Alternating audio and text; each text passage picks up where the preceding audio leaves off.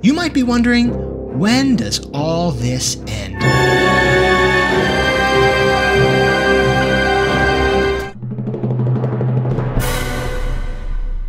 There really is one way out of a pandemic. The germs run out of people to infect. This has happened in a variety of ways, except for obviously the worst, the pandemic wipes out all people.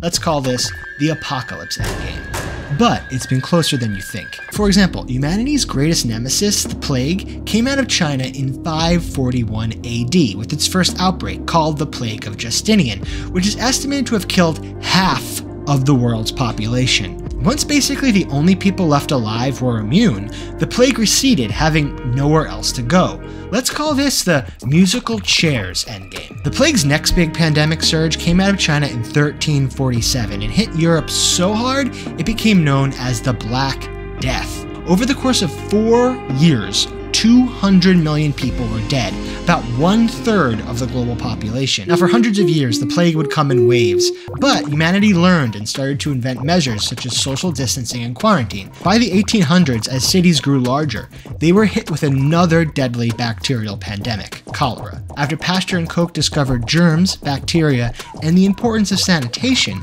bacterial pandemics mostly became a thing of the past. Now, the plague isn't gone. It's still out there to this day. It's weirdly endemic in prairie dogs, and around 100,000 people a year die of cholera, but we learn what to do to make them less dangerous. This is the learn to live with it endgame. But viruses are a whole other ballgame, and far more difficult to beat by moving the toilet out of the living room. Our oldest and greatest viral nemesis, smallpox, originated up to 3,000 years ago, and it spread literally everywhere and killed 1/3 of everyone it touched. So if the plague didn't kill you, well, smallpox probably did. In the 1550s, Europe experienced a mysterious viral pandemic called the English sweating sickness, which could kill people in under an hour from infection. Its pandemic ended by all accounts by just disappearing into thin air, which is usually the case for viruses that are so deadly an infected person dies before they can get very far. It's the overachiever germs endgame. The constant battle with smallpox is what is responsible for the invention of the vaccine in 1796, which I have a whole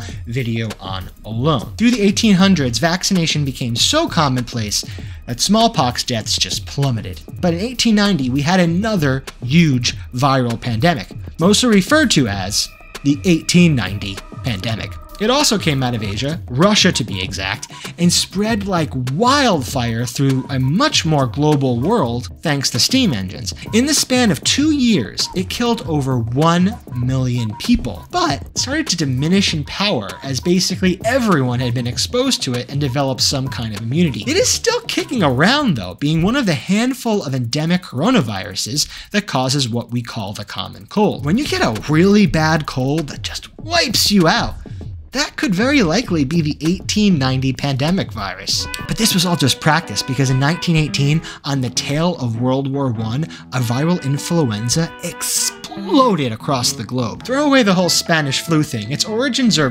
murky. Its largest early outbreak actually occurred in Kansas. It spread fast. Within 2 years, it infected 1/3 of all people on the planet, killing 100 million of them. That's more than the Black Death killed in a century. After 2 years of hell, the virus rapidly mutated to be less fatal through a process called attenuation, where the virus starts to kill less people so they walk around more and infect more people. After those 2 years, it quickly faded from daily life, and it is out there with all of the other strains of flu. In fact, the H1N1 swine flu pandemic was caused by pretty much this same virus. Both 1890 and 1918 had endemic endgames, meaning it's literally just everywhere, so we all just kind of choose to ignore it. The 20th century had other viral pandemics, such as polio, which hit pandemic levels in the 1940s and killed 1 in 10 people affected. In 1955, thanks to science, an extremely effective vaccine was developed, which by 1979 eradicated the virus from the United States. And a year later, in 1980, smallpox, humanity's unending pandemic, was declared fully eradicated from the face of the planet. These two examples, polio in the developed world and smallpox globally, are pretty much the only time we ever hit that zero germ endgame, which can only truly occur through near universal vaccination. The verdict is out on our current, as I record this pandemic. I don't know. I'm not a doctor. Why are you listening to me? Just get vaccinated and please get boosted.